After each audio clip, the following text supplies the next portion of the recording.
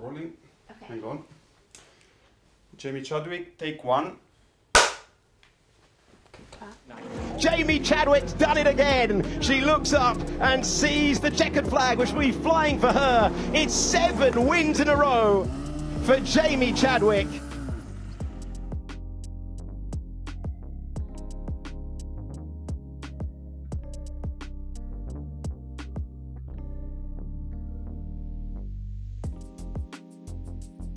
I remember the first time I drove a go-kart, and yeah, it's interesting because it's not a sport that I had much knowledge of before. I just fell into it by accident. It was my older brother was doing it, and I would go and watch him, and eventually it came a time where I wanted to have a go. And the first time I drove, I remember really enjoying it, but also being quite, I had no knowledge of what I was doing. I just did it for fun.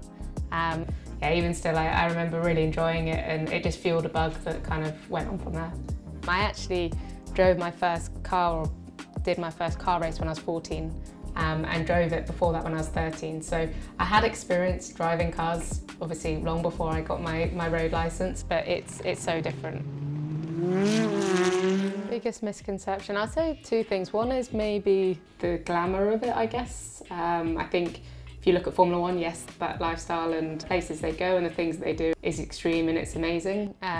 But very much below that level is a different story. I think that's something that people don't realise about the sport, is how physical it is. The forces that your body are going through at those kind of speeds, your neck, your core, your whole body is going through a huge amount of load. It's a great question whether women and men can fairly equally compete against each other in motorsport, but I strongly believe they can. There's a level that you have to get to, and that level isn't easy, but once you're at that level, being above and beyond that isn't going to give you more performance as opposed to a lot of other sports. Jamie Chadwick sees the checkered flag first and wins the first W Series race in Austin. I think I'm inspired by different people daily, but I think one big thing for me is the team that I work with. A big part of that is when I just see the effort and all the hard work that they put in to make me successful, that also inspires me. I don't want to be the one that lets the side slip, and I think they're a big reason why, you know, I'm always encouraged to work that bit harder. I think leadership and mentorship kind of comes under the same bracket for me. I was very lucky when I joined the Williams Formula 1 team. Claire Williams was at the helm of it, and Susie Wolff was actually involved as well. And I think that was really important in building, you know, my confidence, but also a team environment that I was able to join.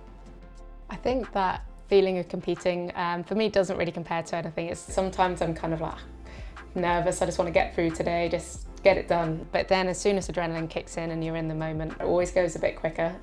So yeah, and depending on how it goes and, you know, how the feeling is throughout that, always without fail, straight afterwards I get the feeling of, oh, I want to do that again.